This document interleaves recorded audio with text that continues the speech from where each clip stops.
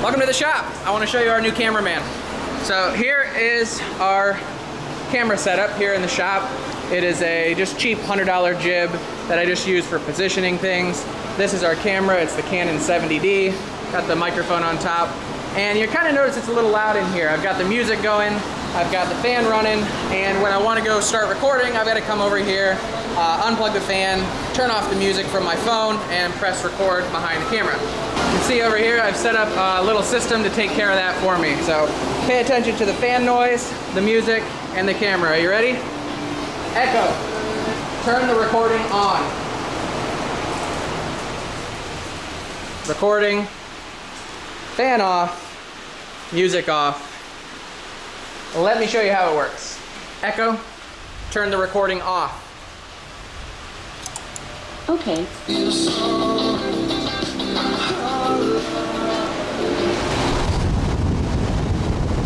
All right, let's move from left to right and show you what's going on with the hardware, and then we'll dive into the software right after. So on the top left corner, we've got the Amazon Echo. That's what allows us to use voice commands to turn things on and off.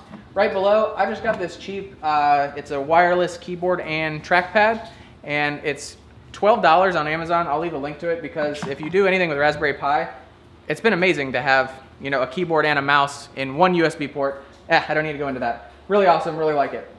This is the touch screen for the Raspberry Pi. It's $70, which is actually not a bad price, but is a little pricey, you know, for a project to turn on a couple shop, you know, fans and stuff like that. But the reason why I bothered with all of this is because I plan on having our trailer conversion completely automated. I want to be able to, you know, come up and say, turn on the hot water heater and touch the hot water heater and turn it on. So this was my first step into that, and it was a complete success, so I'm glad I bought the touchscreen.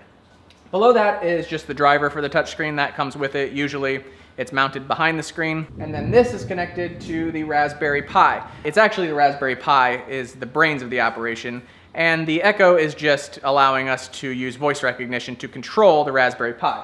And the Raspberry Pi then has all of these little wires that come out and go into this 8-channel relay board. So the goal of this whole project is to be able to control regular 110 volt outlets, but you can't do that with a Raspberry Pi because you just fry it with such high voltages. Out of the relay board, we just go into a little 4-gang box that just has traditional wiring for, you know, regular outlets, except that instead of each one going into, you know, a circuit breaker, it goes into the relay board so it can be switched on and off.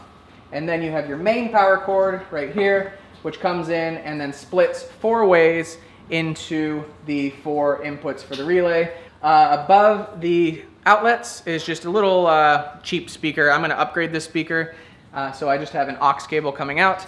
And how I control the speaker is also with the relays. So the relays don't have to control voltage. Ultimately, they're just electrically controlled switches. Triggering the camera was just a little bit tricky. There's a couple ways to do it. I decided to go with a wireless remote control, and I simply just soldered 2 wires to the push button on the remote control. And when that relay is closed, those 2 wires touch for 1 second, they open back up, and then that is simulating pressing the button on the remote. I'm not gonna go into too much detail on the software side of things because, quite frankly, I'm in way over my head. But as far as I can tell, there's 3 main ways to control a Raspberry Pi with an Echo device, and you can Google how to use those. There's the easy way, there's the medium hard way, and the really hard way. I chose the easy way, which is using a script from a guy called Maker Musings on GitHub, and he developed a way to trick the Amazon Echo into thinking that the Raspberry Pi is a Wemo device. And so the Wemo devices are nice because they don't need to use skills, they don't need to use apps, they don't need to access Amazon's API. All they need is a Wi-Fi connection, and he called this script Fauxmo. And then to actually make the camera record, I had to write just a small script that when it was triggered by a relay, it would trigger another relay to flash for 1 second. For example, I can have the camera way up there doing like an overhead shot, and I can say, Echo, turn the recording on. Fan is off, music is off, camera is on. I can do my work down here. As soon as I'm done, or maybe I need a break, you know, I got a boring part to film, I just say, Echo, turn the recording off. Okay. And recording's off, music is back on, and the fan is back on. So once you ask Alexa to discover new devices, They show up here in your smart home tab on the Alexa app.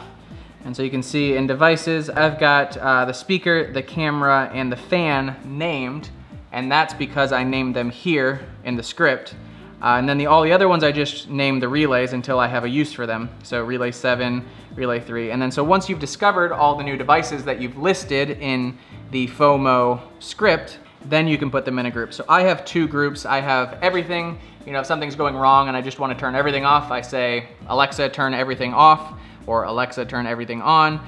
Or I have the recording. So that's how I did the, you know, turn the recording on. I can say, Alexa, turn the recording on.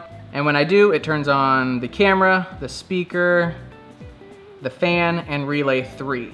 So there's obviously an unlimited potential. You can control anything with any input to any output. It's literally just endless what you can do with this thing. So I'm really excited to keep moving forward and experimenting with new things. But for me, this was a great start.